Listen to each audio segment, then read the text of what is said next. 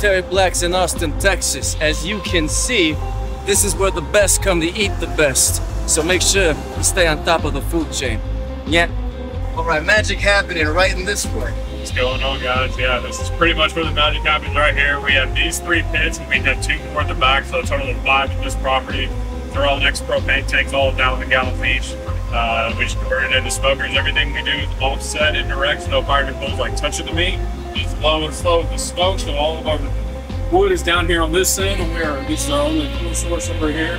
This is post oak, so everything is pretty much locally sourced. Everything around Central Texas, a good post oak tree. That's what they used back in the day. We're still using it today.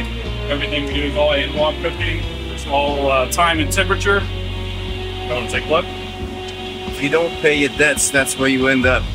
These have been on for about 9 hours. These are all wrapped up right now, so we'll wrap at 9 hours. They'll go about 9 hours bacon, and then about 2 to 3 more hours wrapped up with butcher paper.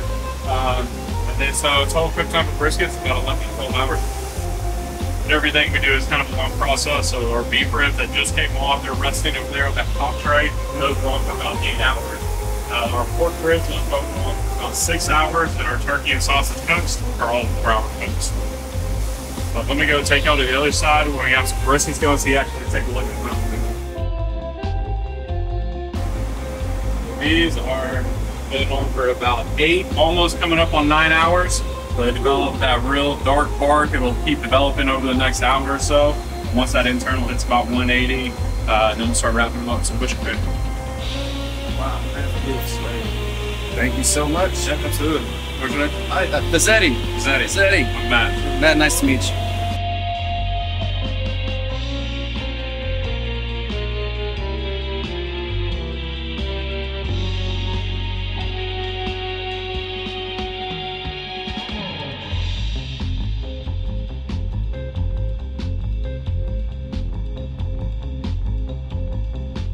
I'm Matt. I'm a pitmaster out here at Terry Black's. Thank y'all for coming in. Feeling it now? So, what do you think about that? I mean, if it's not the best, I don't know what I'm doing here.